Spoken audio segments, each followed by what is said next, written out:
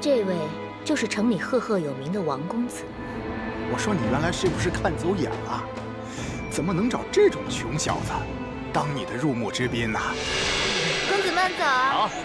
哎呀，公子你可来了，两位里边请啊。王叔，您带我来这里做什么？带你来这儿当然是开开眼界了，傻瓜！你都16岁了，该带你见见世面了。可是母后说，母后说，她一介妇人，她懂什么呀？走，王叔带你见见世面，开开眼界，保证你不虚此行。走。哎呦，又来玩啊！走。走，姑娘们，好生迎接贵客。快站好。马儿，你先选。这怎么选？让你选你就选吧，哪儿那么多废话？去吧。公子。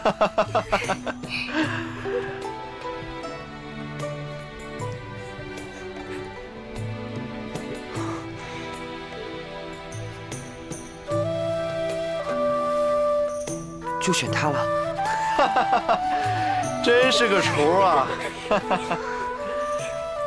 如妹见过公子。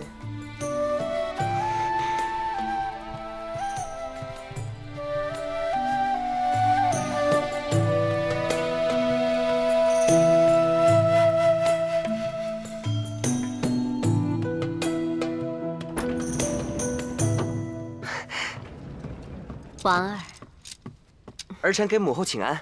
起来。我王儿最近心情不错，有什么好事也跟母后说一说。母后，儿臣想纳妃了。是吗？是谁家的千金呢？让我王儿动了求妻之心了。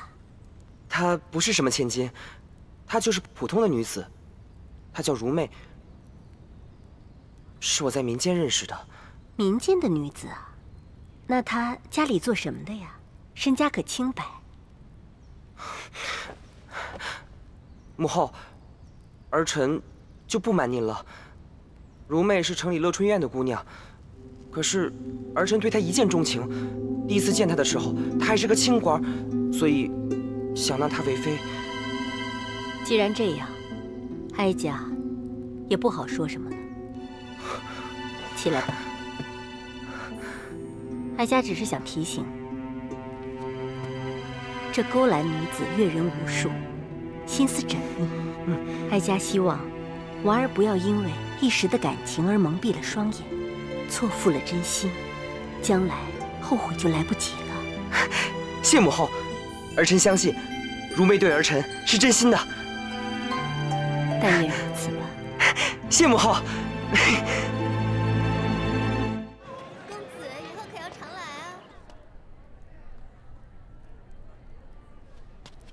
如妹，公子怎么了？出什么事了？我该怎么办？公子别急，慢慢说，到底出什么事了？刚才家丁来报，说我们家出了大事，我们的家产全都没了，而且家父也被追债的人给打死了。可是我该怎么办？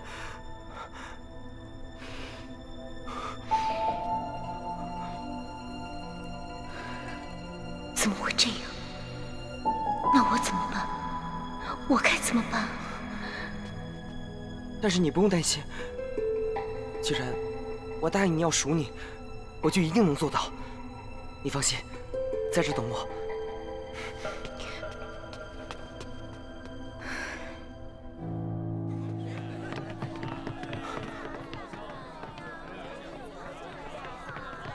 如妹，公子慢慢喝啊，我待会儿给你找个姑娘。如妹，哟，这不是姬公子吗？今儿怎么有空来我们乐春院了？家里的事情都处理妥当了？妈妈，这次我来是想替如妹赎身的。你看，这些够吗？就凭你这点东西啊，连如妹身边的一个丫头都带不走，你就别再痴心妄想了。如妹。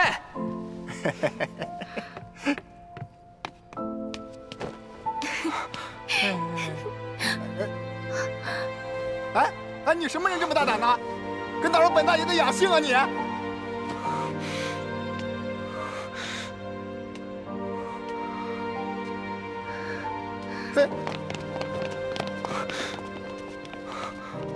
王公子，实在不好意思啊。无碍，你们先下去吧。还不快退下！姬公子，我来介绍一下吧。这位就是城里赫赫有名的王公子。既然你也曾在商场陈腐，想必你也听过王公子的大名。我说你原来是不是看走眼了？怎么能找这种穷小子当你的入幕之宾呢？只要你一直跟着本公子，本公子保你荣华富贵。他能给你什么呀？你还是让他滚吧。你说什么？你干什么？你什么？你闹够了没有？当我这里是什么？菜市场吗？王公子，你等等，马上来！你在干什么？你为什么要这么对我？你对我的感情都是假的吗？啊！如妹穷怕了。如果当初你就是一个穷小子，如妹就算再喜欢你，也不会跟你在一起的。你觉得我市侩也好，无情也罢，如妹只是不想再过那种饥一顿饱一顿、被人撵来赶去的日子，你懂吗？我懂，可是你爱的人不是我吗？那又如何？这个世界上最不值钱的就是爱，没有钱的爱太过奢侈了，我们这种人消受不起。以后你别来了，如妹不想再见你了。好，我走，希望你不要后悔。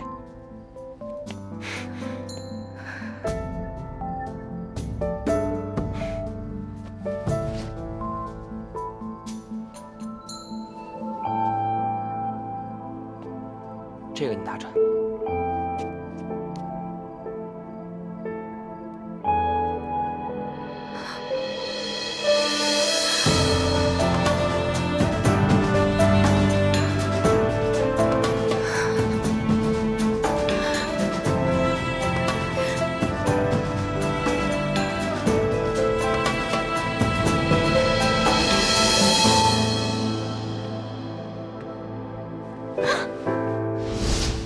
然后你就受伤了，再也不相信爱情了。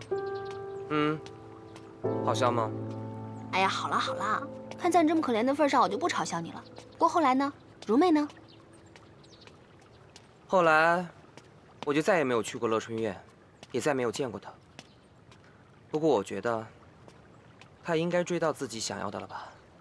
那也不一定，她那么功利，你以为人人都像你这么单纯啊？不过我觉得，如妹在知道你的真实身份后，一定会后悔的。也许吧。